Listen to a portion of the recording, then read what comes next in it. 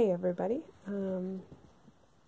it's been, I don't know, over a week now since I did my last video, which was in the hospital. Jade and I were still in the hospital, and I wanted to give you an update, I guess. Things are going really, really well. The transition coming home was a little rocky with like sleep and stuff, but other than that, it's been okay, and she's been handling it a lot better than I thought. I really thought she'd be more angry about not being able to move, or just trying to get around, even though she can't, and she's actually been doing really, really well. We're starting to taper off some of the pain meds now, since it'll be 2 weeks on Tuesday that she had the surgery. We had her post-op appointment and everything went great. They did an x-ray and the hip is still in socket, and the doctor said, that she thinks that because it's still in socket that there's a good chance that we won't have to do a second surgery, which made me just sigh of relief, big sigh. But I mean, there's still a chance that at 6 weeks we will have to do surgery, but we really won't know till the day of. So the plan is, which we don't have this one scheduled yet either, is now it'll be 4 weeks from now. We'll go in, they'll put her under, and they'll do an arthrogram, which is where they inject some dye into her joints just to see what everything looks like, and make sure everything's healing up right. At that point,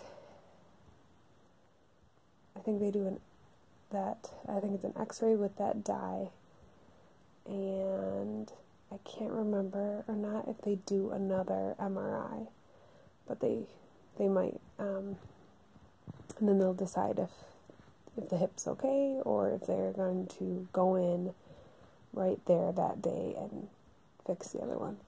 So she told us, just show up, just like you did for the last surgery, and you might be here for a few hours, or you might be here all day. So, and then, well, actually more than all day, for 3 or 4 days. So we really won't know till that day. But I have hope. I all of a sudden randomly just got some hope back. I don't know if it was from the last few little tidbits of good news, or what, but my brain is cultivating hope now, which it really hasn't been in a while. So, my parents are here staying with us, which thank God, because I would not have been able to do it without them. I mean, just physically carrying Jade, I have to use 2 hands, whereas before I could kind of use one sometimes. So, getting her anything, or pouring milk, or helping Miles with something, or, God forbid, changing a diaper, it's all just that much easier. But we were laughing last night because 4 of us were sitting around just talking, and it was 9 o'clock, and we're all like, oh, what time is it? And my dad goes, oh, it's 9 o'clock. He's like, we gotta go to bed. And I was like, yeah, I know.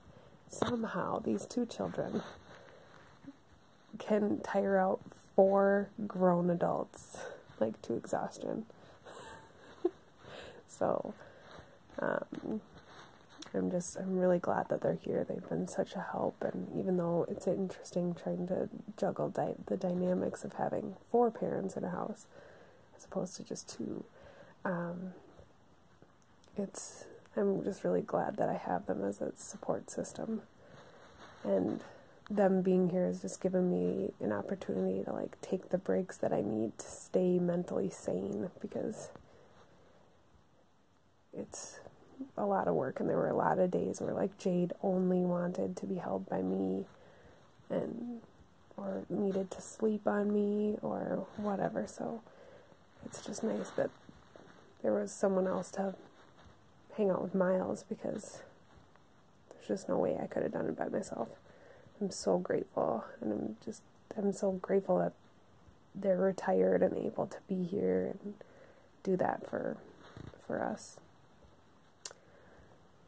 Yeah, but otherwise things are going good. I think the depression thing, just an anxiety thing, just seems to, ebb and flow with whatever is going on in the moment. But I think since my parents have been here and I've been able to talk to them, and yeah, and it's just, I think it's helped to be able to connect with them. And I did this silly thing, and I bought this unicorn onesie from Target, and I thought, I'll use it for Halloween so that Jade and we'll both be unicorns and it'll be fun. And then I put it on, and magically, I don't know, everything was funny. Or everything was, it just seems so ridiculous. So I just keep wearing it, and my husband thinks I'm crazy. But I don't know, you just can't be in a bad mood when you're wearing a unicorn onesie. There's just no way. You just can't do it. If you get, if something serious happens, all of a sudden you remember that you're wearing a unicorn onesie, and it's not as bad. Like last night, I was wearing it, and Jade had this massive blowout in the cast, which is a nightmare. Just a nightmare. It's just no fun. It literally took all four of us. Jim was holding Jade, and I was wiping, and my mom was holding a flashlight, because you have to make sure it's clean up there and everywhere in the cast, and my dad was running to get Q-tips, and anyways, it took four of us. And after that, I was the only thing that made that okay was that I was in a unicorn onesie, and it was alright. So, I don't know, it's something stupid, but it's fun. And I will probably wear it much more than I even anticipated. So, if you're in a bad mood, and you need something to perk you up, go out and buy a onesie that's ridiculous, because it'll make you feel better.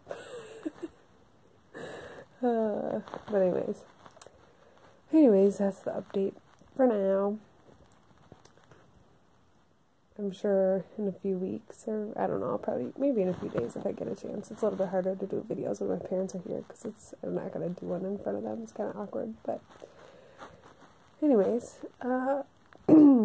some of you have sent cards and gifts and whatever, and just saying that you've been thinking about us, and I really appreciate it. Oh, I think I woke her up. Okay, anyways, I'll let you guys go.